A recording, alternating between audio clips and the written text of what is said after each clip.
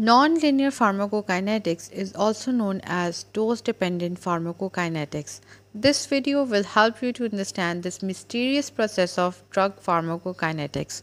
In most cases at therapeutic doses, the change in the amount of drug in the body or the change in its plasma concentration due to absorption, distribution, binding, metabolism, or excretion is directly proportional to its dose, whether administered as a single dose or as multiple doses.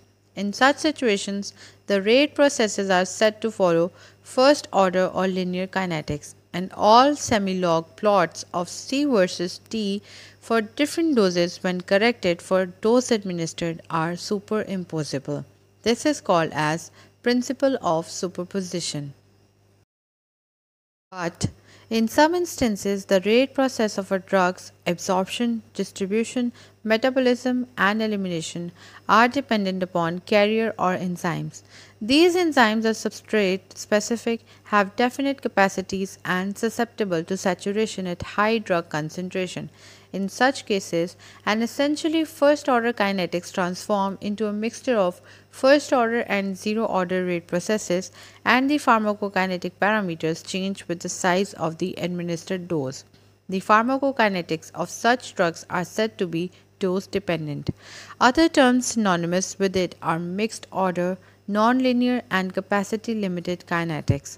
Drugs exhibiting such a kinetic profile show variability in their pharmacologic response. Dear viewers, drugs that demonstrate saturation kinetics usually show the following characteristics. Number 1. Elimination of drug does not follow simple first order kinetics, that is, elimination kinetics are nonlinear. Number 2. The elimination half-life changes as dose is increased. Usually, the elimination half-life increases with increased dose due to saturation of an enzyme system. Number 3. The area under the curve is not proportional to the amount of bioavailable drug. Number 4.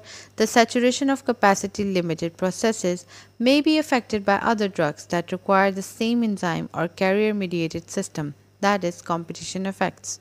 Number 5.